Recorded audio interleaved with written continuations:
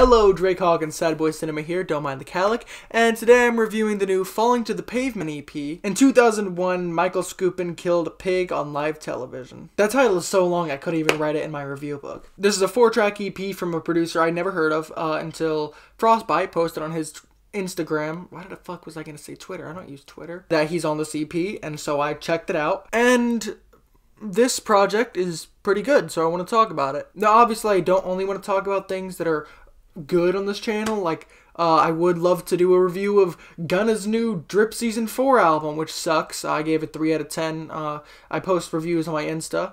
But talking about better albums are just more fun than talking about trash ones, because I don't like to trash art. People put their time and effort into it, and I don't like to just shit on their efforts. Now, this isn't a standard beat tape. You don't get, like, random trap type beats. Like, there's no Take Heath type beat, or, like, fucking Block Boy JB type beat. These are just really soulful, smooth instrumentals, like more avant-garde, abstract hip-hop beats, and they are pretty well done. Pretty soothing, pretty lo-fi. The bass in a lot of them are pretty subdued. The drums, everything is just pretty subdued, but all of it feels present enough to keep your attention throughout. I mean, this project is only about 8-9 minutes, so it's not like it goes on for an extremely long amount of time. But the time that it does run does flow by pretty smoothly, and there's nothing really holding it back. The first 2 instrumentals hold true to that, while I feel like the 4th one, the closing instrumental, isn't really the best in my opinion. Especially because the 3rd track is the one where Frostbite is featured, the only rapper on the tape as well.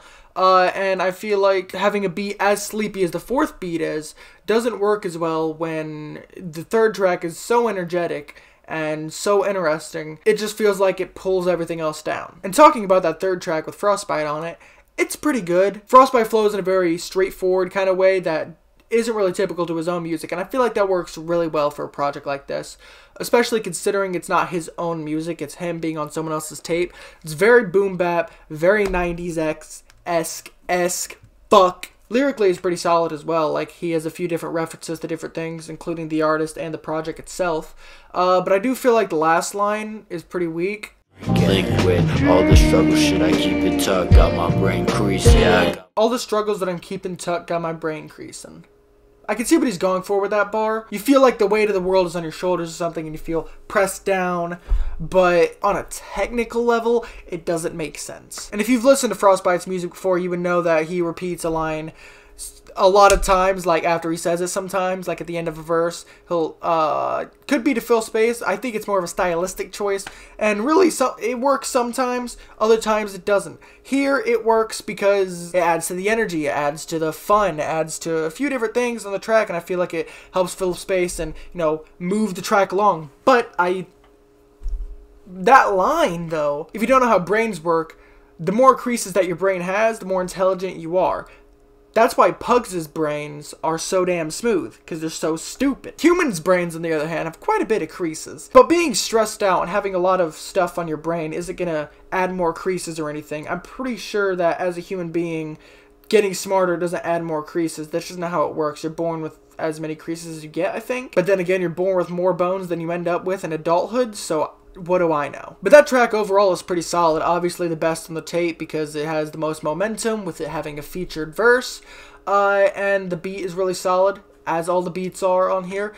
But I do, again, the last beat on the tape, it feels like it is just so sleepy. After that energetic track, you get this bedtime story. And before I give my score, I have to say that I've changed my scoring system for EPs. It doesn't make sense to rank EPs on the same scale that you rank albums or mixtapes, because they're two very different things. Albums or mixtapes are like full thoughts and ideas and full fleshed out things, whereas EPs are just like mini palate cleansers, or like little tasters, appetizers, whatever you want to call it. So it doesn't feel right to rank the EPs and the albums on the same scale. So therefore, I have a 5-point grading system, you know, like A, B, C, D, F.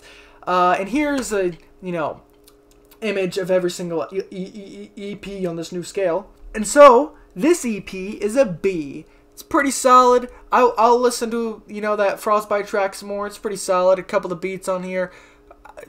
Pretty solid. But yeah, that's all I have to say. Bye.